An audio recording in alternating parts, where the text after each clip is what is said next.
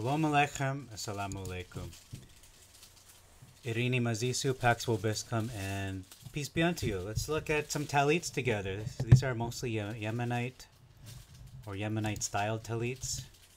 So this was a custom order. Someone had ordered a custom black Tallit with gold accents, I think gold and silver. So it's on Pinterest. You can see the link up there. There's a website called the Shofar Man. This picture is more detailed. I think it's the same Tallit, so you can see it is all black, which again, like I mentioned in the previous video,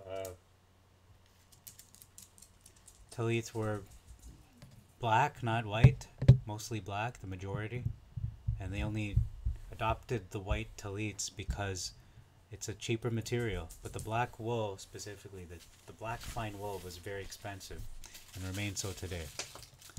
So next image, it's a nicer picture of a black Tallit. This is a very nice one. It looks like a very large one as well.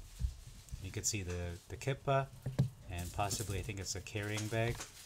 And the tzitzit are just all white, so not exactly fulfilling the explicit Torah command to have a blue thread, whether it's in the fringe itself or the garment. I do believe it's in the fringe. It should be there anyhow.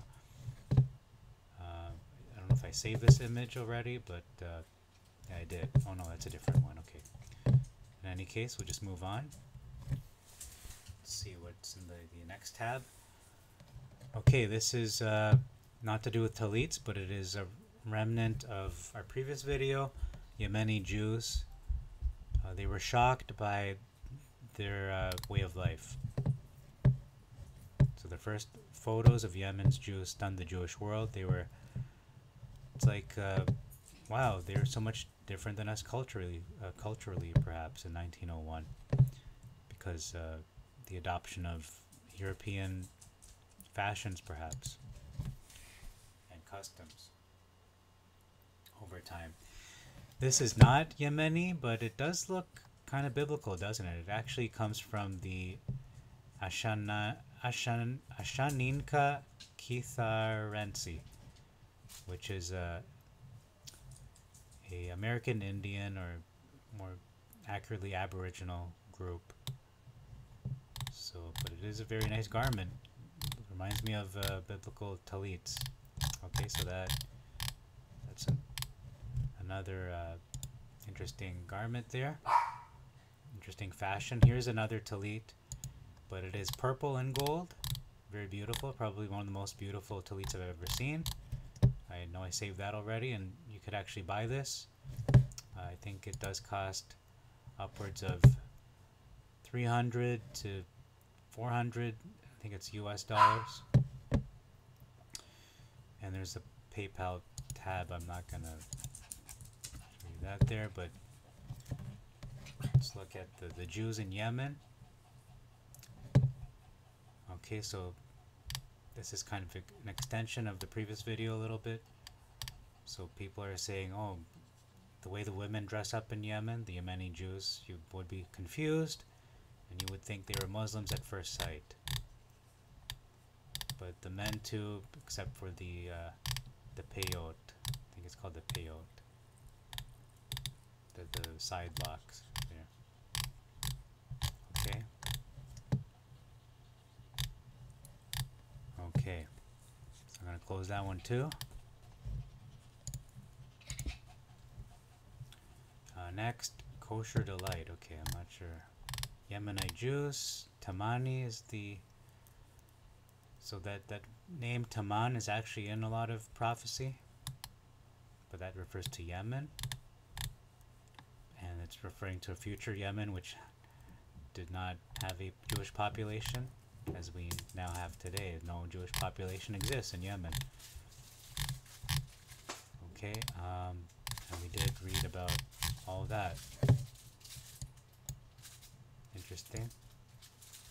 I think this is a regurgitation of, a repetition of what we read in the previous video, which was almost about half an hour or so.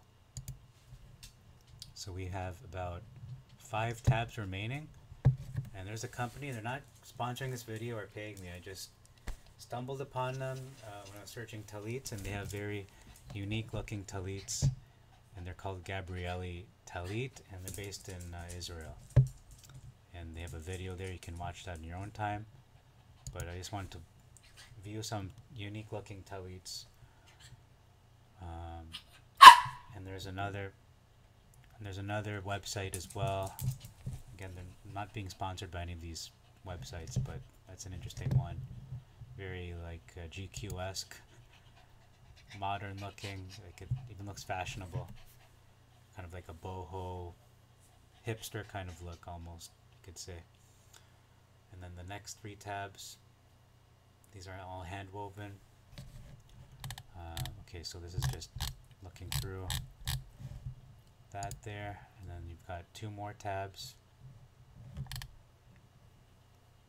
Gray with gold on blue. Okay, this is going to be interesting. So there's a lot of different, let's just call them colorways, like like people use that term with sneakers, with footwear. So that is an interesting look. That is an interesting, very interesting pattern. And yeah, that almost looks kind of wintry to me. Looks a little festive. And then the last tab here we're going to look at before we go to this shawl is a Yemeni shawl, Yemeni styled shawl. It was said to be made in Yemen, but there's different ideas of whether that's true or not. Here's the black one, the Elia it's called, silver and black. You can see depending on the size it can range between $262 US to as much as $411. So this is closer to the traditional Tallit as was done in ancient times, and is even preserved in a lot of biblical movies. You see the Pharisees wearing a black Tallit, they're not wearing a white one. That's kind of funny how they get that part right. Zoom in on that. And this shawl that I'm wearing, this, I guess we'll call it a Tallit, comes from Nisba Shawls, and they're based in Canada, so they did a very good job with this and very reasonable price. I think it was less than $100 or so. So you can look them up, NISBA. Let me just type it up and show you the address. So this is their website. As you can see, they're taking a break, but that is their website if you want to order one. This is not, again, I'm not being sponsored or paid by these people. I'm only trying to help you out if you're looking for something that is affordable. And these are the last images remaining. I'm going to go through those. So this is a Yemenite Jew. We used this for the thumbnail of the previous video from 1914. Okay, the next image is Yemenite Jews studying the Torah in Sana. You can see they're wearing the phylacteries, or at least the head one anyway. I don't see the hand one.